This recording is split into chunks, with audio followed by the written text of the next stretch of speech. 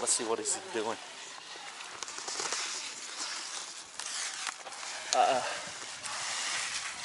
Mình vô được không ha?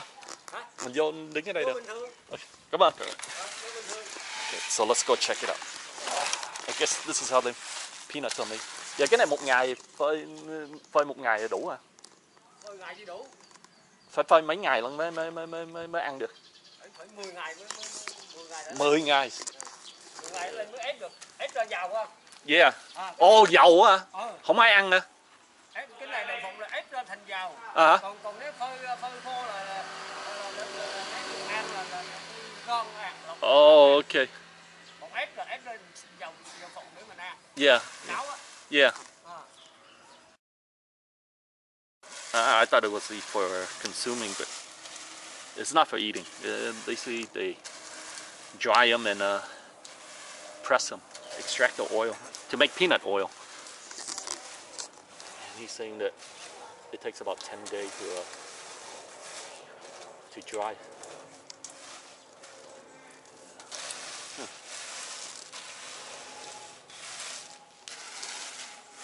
Giờ ở đây ép luôn hay làm sao? Ở đây ép lấy dầu của nó luôn hay làm sao? Ở đây là mình phơi khô xong rồi nó mình dê. Mình dê xong xuôi rồi mình vô bô mình chở đi tới chỗ Okay. Không ai ép ở đây. Okay. So chỉ là sản xuất ra mình đem tới chỗ. Yeah. Okay. Vậy cái này trồng ở đâu? Trồng ở ngoài sao? Thì đất này mình có đất thổ là mình trồng. Yeah. Yeah. Yeah. Cái nó chưa nhổ. Yeah. Okay. So there's the peanut plant. Yeah. Okay. Nhưng mà cái này nâu. Không. Còn nâu. Cái... Thử bộ này ví dụ như đây nè. Nó nâu quá. Okay. Yeah. So see, there you go. Trớ đậu nè. Cool. Cũng có trớ này. Không? Giờ cái đó nó mấy ngày nó mới có trái như vậy không? Cái này là 3 tháng 10 ngày mới nhổ. 3 tháng. Okay. So basically it's about 3 months to plant the peanut. 100 ngày á. Yeah. 100 ngày đó, 100 ngày mới nhổ. Okay. Nhổ này đây nó bắt đầu ngầu rứt nè. Yum. Yeah. Rứt đây. Rứt đây mình đem phơi. Đó. So, giờ một năm trồng được mấy lần? Một lần một. Cái gì có một lần à? Trời ơi. Năm hắn chỉ có một lần một thôi. Wow, gì mà. The peanut plant takes about 3 months to grow, and it only grows once a year. And they pick them. I guess they harvest them and get the peanut out of it.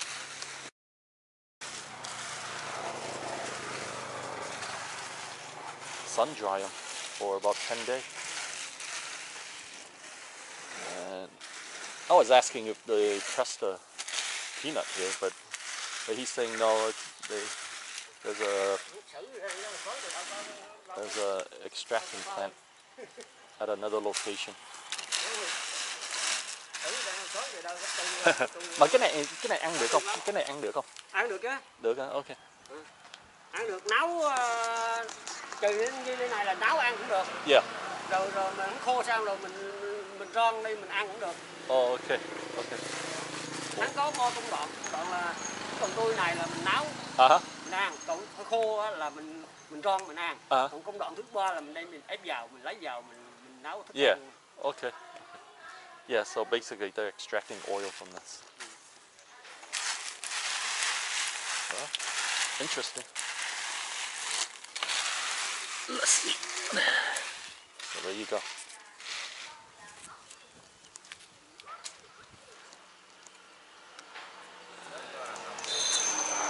Có bình thường. Yeah. Thấy không? Ok. Ăn được mà không? Ăn được. Ăn sống vẫn được. Let's try it. Let's try it. Còn hơi sống. Thì hắn còn tươi mà. Nên tươi, chứ chưa khô. Yeah. Còn hơi sống. Sống, tiếng tươi đó. Còn nên nấu là tươi nên là nấu ăn thơm ngon á. Vậy. Rồi xong vậy Phường Đông cái này là đi ép dầu thôi hay sao? Ép dầu. Ép dầu. Phơi khô đây để mình ép dầu mình ăn. Okay. Okay. Mình ăn mình nấu thức ăn của mình á. Yeah. Giờ chú ở bên này rồi. Đây. Bên này. Mình ở bên này. So that's his pad over there. Okay. He's saying that this is a once a year thing, and I was asking him, what do they do after the season's over? Well, he said there's other fruit and vegetable that they plant. Em mời vô nhà uống nước từ. It's okay, it's okay. Sao cũng được, mình không có. Anh có cái viết mình. Để vô lái thì. Vô lái viết trong rồi.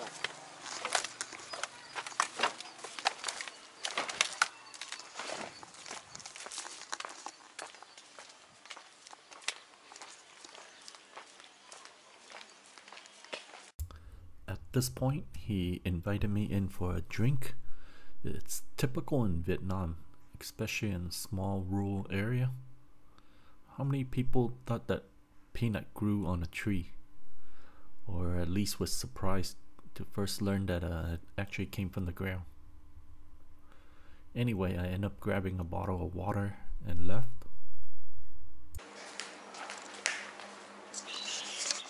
Just gonna get a drink.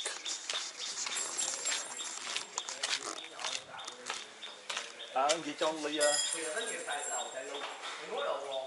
có ly lớn không? Yeah. Có ly lớn không? Ly nào? Có ly lớn nữa không? Ok, cho đại 2 ly. 2. Just gonna get some orange juice. Đừng lấy đường nha. Không lấy đường. Nghiền chắc luôn không? Yeah. It looked like you got a pretty nice fruit stand or drink stall. Cái này sao có cho tục pizza nữa. Mình vô coi cái được.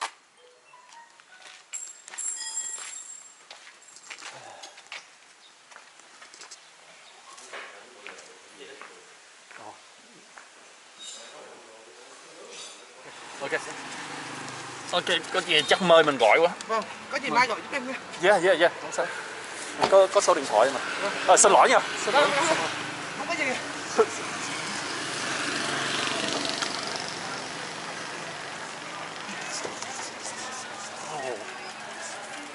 Có gì ăn chưa?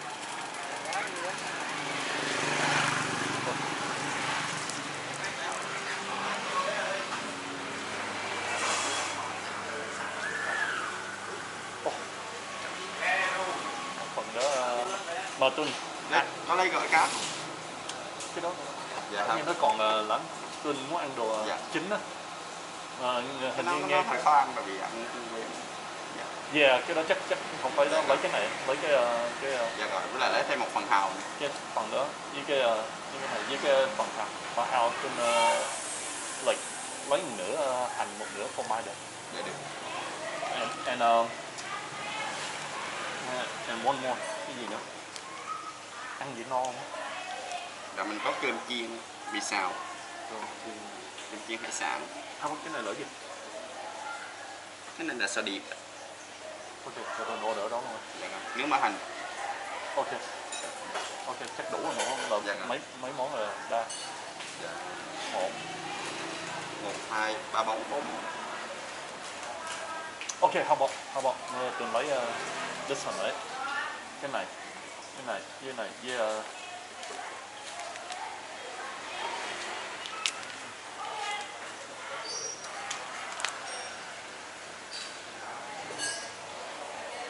anh nói có cơm chiên rồi không? Cơm chiên hải sản, cơm chiên trứng. Ok, vậy cho cái cơm chiên hải sản trứng với ốc hương. Có hơn sờ bơ. Sờ bơ với cái hào với cái sò điệp.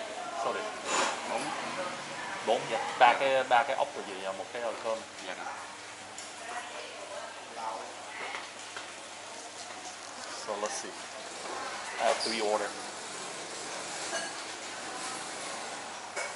The clam, the oyster, and the snail. And the rice is just to, I guess, fill me up.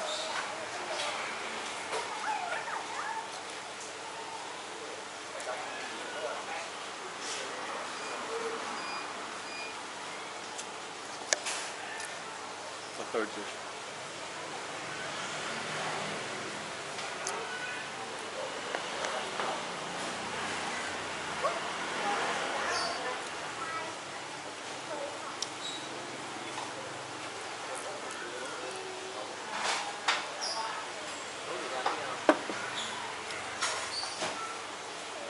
It's about $3 dish, so can't really beat it.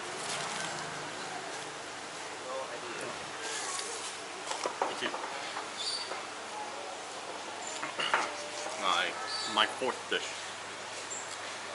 Half cheese and half onion.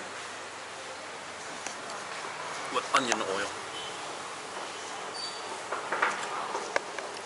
For $3? About $3. A little bit over $3. A little bit over $3. A little bit over $3. I don't know how much this is.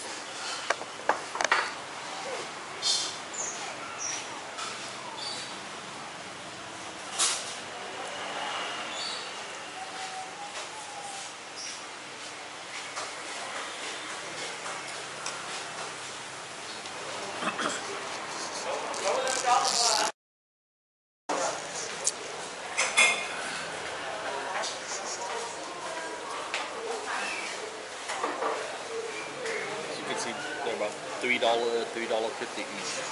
If you like butter, you're gonna love this.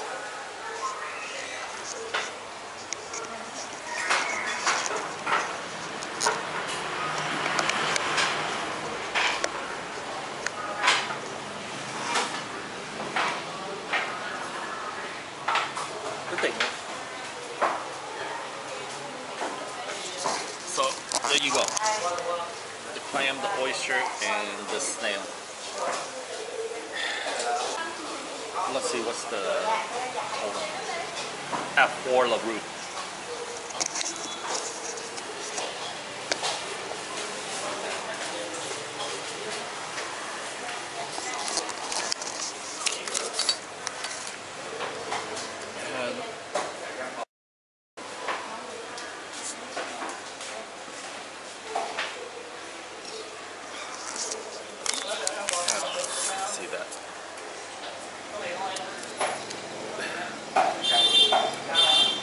Was it $11? $12?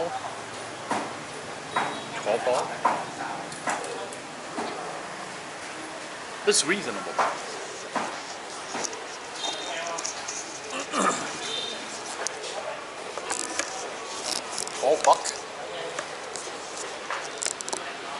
I don't think you could get 4 drinks for $12 in the state. $12. That's very reasonable. Come on.